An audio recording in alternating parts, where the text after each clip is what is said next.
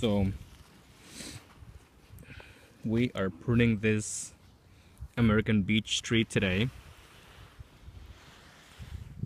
We're thinning up the crown so that we can get more sunlight into the newly planted Norway spruces and rhododendrons over here.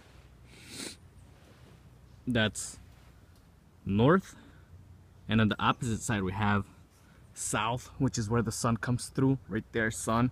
So we need all these canopies of the trees thinned out so that we can get sunlight down into the new trees over here. I'm up here, not too high, 50 feet up in the tree. I'm gonna thin all this up,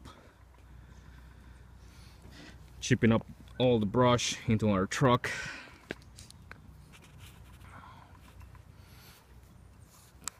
This two other trees right here, that one and this one, I already thinned those up so the sun goes through.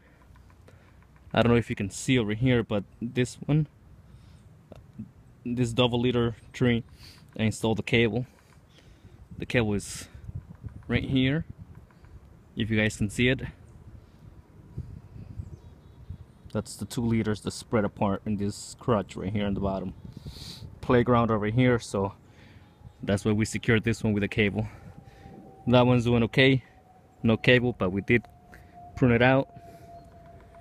This one's doing okay as well, and we're gonna prune it out. And that's it. Thank you.